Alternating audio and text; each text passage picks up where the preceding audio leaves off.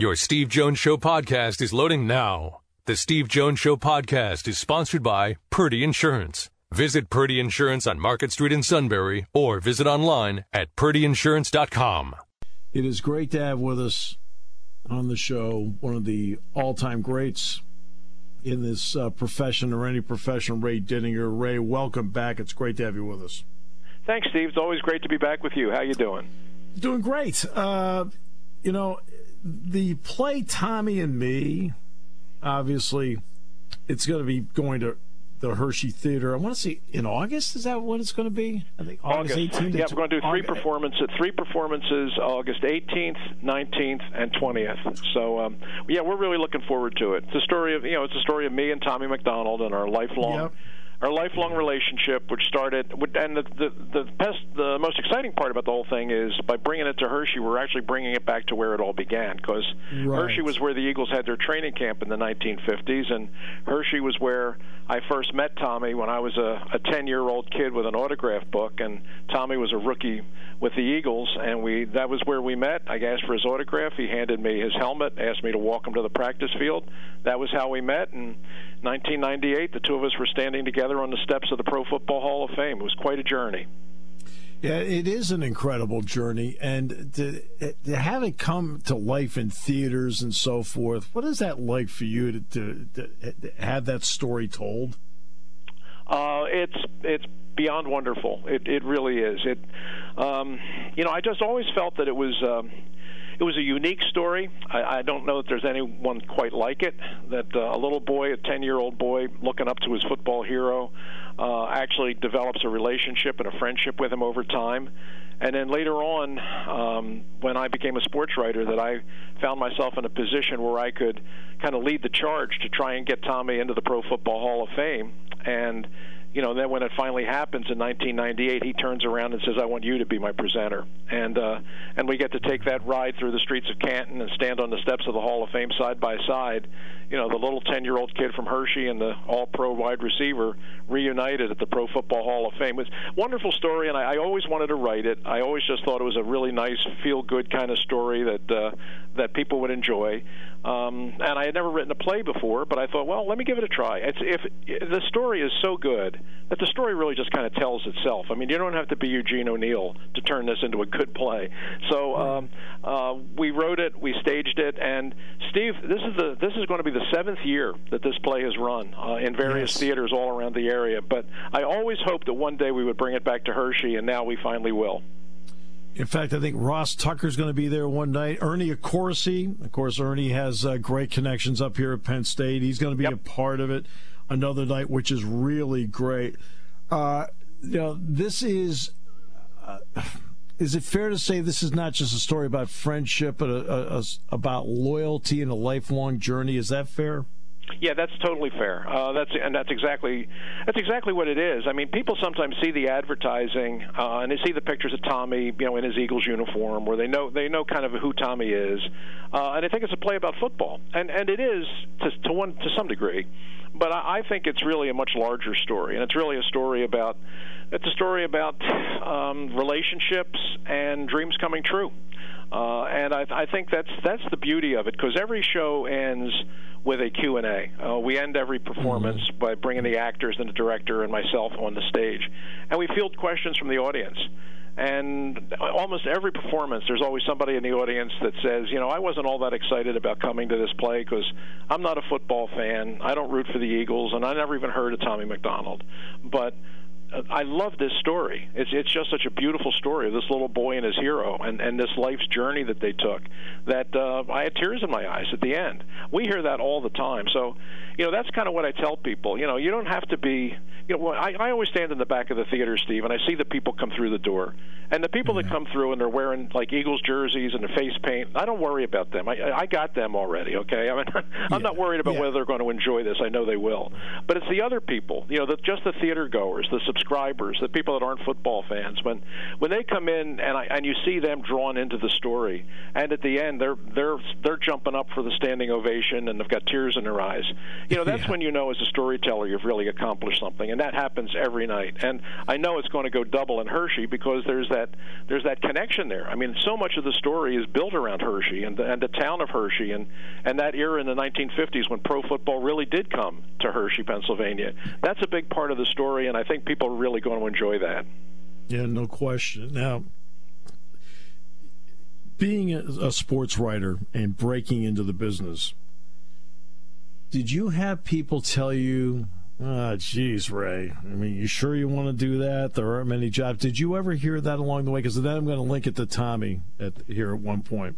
Oh, sure. Yeah, all the time. Yeah. I mean, I knew that's what I wanted to do. I mean, that was what I wanted to do really from the time I was in like 6th or 7th grade. I mean, I kind of said that's what I want to be. That's what I want to do. But, people, I mean, my dad, sat me down and tried to explain to me, there aren't that many of those jobs. And you know how many guys out there, how many people out there are thinking exactly what you're thinking, that's what they want to do too? You know how tough the competition's going to be? You know how remote the chances are? And I did, but I felt, it didn't change my mind. I mean, this is what I wanted to do. I really felt that this was what I was meant to do, and so I was just going to go for it, And if it didn't work, it didn't work. And then, then I'll go sell cars or whatever. But I mean, I really wanted to try this and try and make a go of it. Here we are, Steve. I mean, 53 years later, I'm still doing it, and the thing is, I love it just as much now as I did when I started. Exactly. Now, here's the linkage to Tommy. Now, I'm saying this from a perspective. Now, I never saw Tommy McDonald play college. I wasn't born then. But I did see Tommy McDonald play with the Eagles. Right. Look, here's the bottom line. All right? You and I both know in the combine world today, too short, too small, whatever, a lot of twos put in front of him. Oh, yeah. Yet he's in the Hall of Fame. Have you ever thought about the parallels about, hey, Ray, there aren't many people that make it. This is hard to get into. Maybe you ought to do something else. And he probably heard the same thing? Sure. I mean, it really is a story about beating the odds. And in that sense, we both did. And I mean, you're talking about today's combine world, how everybody is measured by the tape measure and the stopwatch, and that's really true. But that was even true in the 50s. I mean, people, Tommy, when he came out of high school, he broke all the scoring records in New Mexico where he grew up, and most of the colleges all said, "No, you're too small." His mother wanted him to go to Notre Dame, and Frank Leahy said, "No, he's too small." So he went to Oklahoma and becomes an All-American on a team that didn't lose a game. He didn't lose a game his entire college career. He graduated Oklahoma. He's 31-0. Then he comes to the NFL, and all the scouts look at him and say, "No, he's too small." And so the Eagles grab him in the 3rd round, and he comes in, and within 3 years, he's the best receiver in football and helps him win a world championship in 1960. And by the time he finished his pro career, he was 6th all-time in catches. He was 4th all-time in yardage, and he was 2nd all-time in touchdowns. I mean, he was an all-time great player and overcame odds every step of the way. That's okay. The guy I work with every Saturday for the past 25 years just heard his name on radio where a guy going after the Steelers job said he would have been a backup special teams guy. So, I know. That's a very good example. I mean, as great a player as Jack was, and a great player all through his college career. Yeah, I was covering the NFL in the early 70s, and I heard the scouts, and I loved him. I saw him play at Penn State, and I said, this guy's a great player, and he's going to be a great pro. There's no question in my mind. And I tell the scout, nah, he's too small. Nah, he's too small. He can't play. But that's the beauty of the whole thing. I mean, that to me that's why I always I watch the NFL draft with a smile on my face every year, because every year you have the pundits, and every year you have the experts and the draftniks, and they have all the answers, right? They know every 40 time, they know every vertical jump, they have all the answers about who's going to make it and who's not.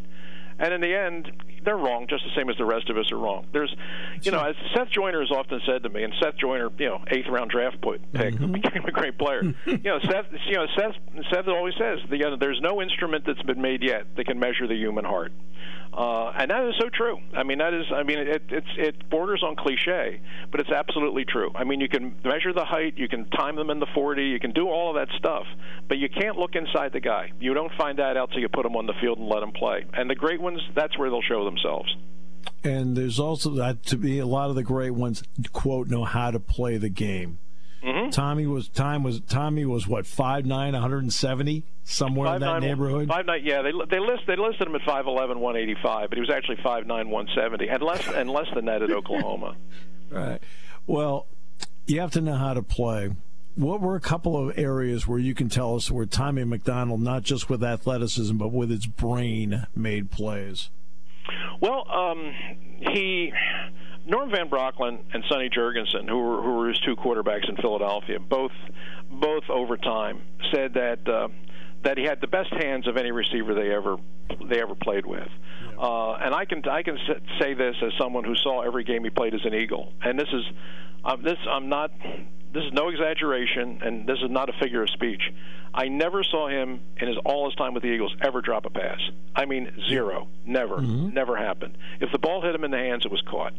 Or as he used to say, that's leather in my pocket, was how he used to put it. He never dropped a pass. And the other thing that he ran great patterns.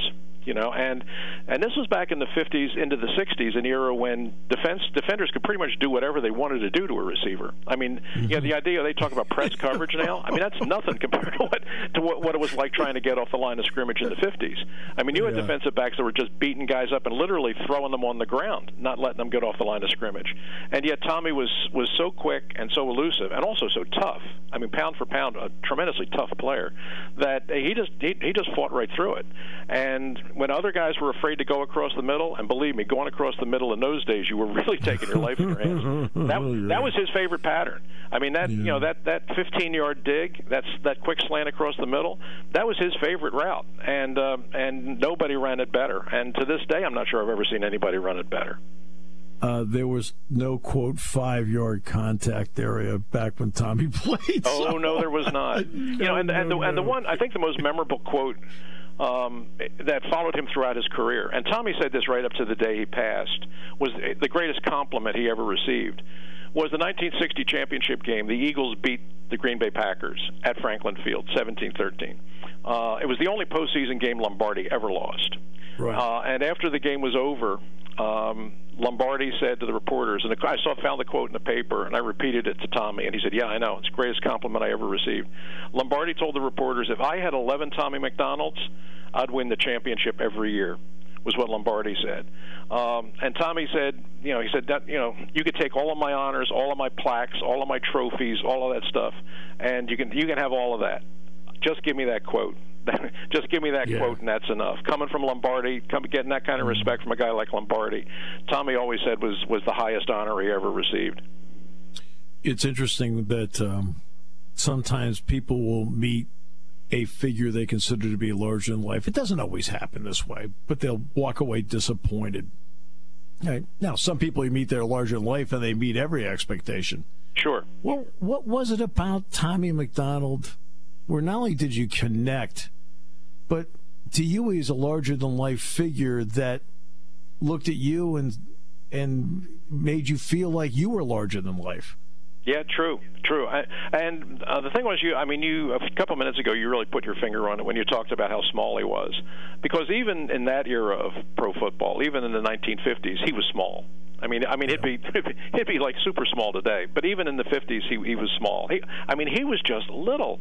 And I remember waiting outside the locker room in Hershey, waiting for him to come out to go to practice that day. And I was standing there waiting to get his autograph. And the thing that struck me was when he came out the door. Now I'm a 10-year-old kid, right? I'm like a sixth grader. Yeah. I'm a 10-year-old kid standing there with my autograph book. I swear he didn't look any bigger than I did, and he didn't look any older than I did. I mean, he was so small, and he was so youthful looking, with the short cropped blonde hair and the baby face. I couldn't believe it. But I think that's one of the reasons why, not just me, but so many kids my age, so many little kids just identified with him. I mean, you knew there were great players. I mean, you knew Van Brocklin was a great player. You knew Bednarik was a great player. I mean, there were great players on that team. But as a 10-year-old kid, it was hard to identify with them because they looked like grown men. You know, Tommy McDonald looked like you. Tommy McDonald looked like the guys you were playing with in the schoolyard. So every kid identified with Tommy McDonald because in our mind we were Tommy McDonald. The only thing that was different, and the great advantage I had, was I actually got to meet him. You know, my parents were such big fans that we actually drove to Hershey from Philadelphia, and we actually went to the practices. And back then, you know, there were no ropes, there were no fences, there were no security guards. I mean, you could like stand right at the door and wait for your guy to come out. So that was where I met Tommy, and you know, and he just put his arm around me, handed me his helmet, put his arm around me, and said, "Come on, let's take a walk." And that was how it all started. And you know, in 1998, it wound up with both of us standing there at the Hall of Fame. Amazing story. And that's, you know, you asked me how did it become a play. It was just that. It was just such a crazy, wild, wonderful story that I said, I have to write this. I have to share this with people because it's just too good. It's too good not to share. It's not just another football story. It's a story that surrounds football. I think that's fair. And you do these Q&A sessions. What's the best question you ever had in the Q&A session about the play? A lot of them, Steve, but one of the ones that's come up several times, and it's a really good question. The first time somebody asked me it, I thought, oh, that's really good. I wasn't prepared for that. I hadn't thought about that, but that's a good question. It was a young guy who had never seen Tommy play, but he had seen the play now, and now he was really intrigued, and he wanted to know more. And he said, just from my frame of reference, I've never seen, I don't remember football back then. I only see the game today. Who is Tommy McDonald? How would you compare Tommy? How would you express Tommy McDonald in contemporary terms? Who is he like? You know, who can I in my mind's eye trying to get a picture of this guy? Who would I envision?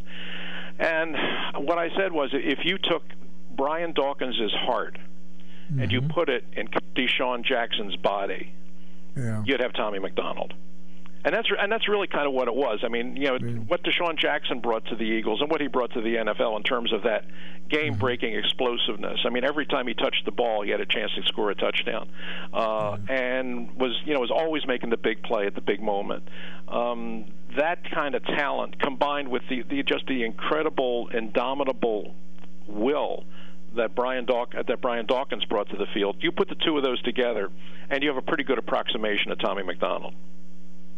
And while the Eagles and everybody else is in training camp, this will be in Hershey, August 18, 19, and 20. Yeah, and you mentioned it. We've got a different host each of the nights to handle the Q&A. So we got Ross Tucker the first night.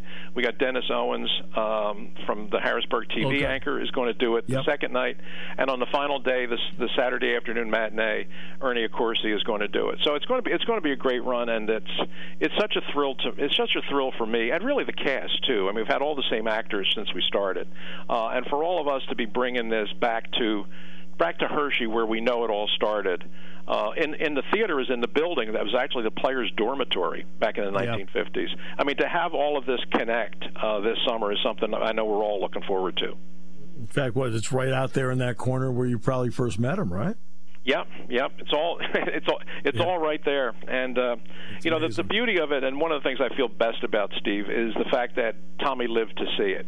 You know, Tommy actually got to see the play. He came with his wife, the kids, the grandchildren, and they came to see the play. And you know, we've had a lot of people come and see it, and a lot of people enjoy it, but nobody enjoyed it as much as he did. just seeing him in the audience and just seeing him laugh and point at the stage and say, "Yeah, that's it. I remember that." I mean, to see how much he enjoyed it was, to me, that's the best part of the whole experience. It has really been a wonderful, wonderful ride. Absolute pleasure to spend any time with you. This is another great. I mean, I know this is 6-7 years, but it's just great you've been able to do this. So, congratulations on its success. Thank you, Steve. And when it rolls into Hershey, I hope you and Matt are able to get down there and catch a performance. I think you'd really like it. I would love to. Thank you so much for the invitation. We appreciate that. All right, Steve. You take care. Talk to you anytime.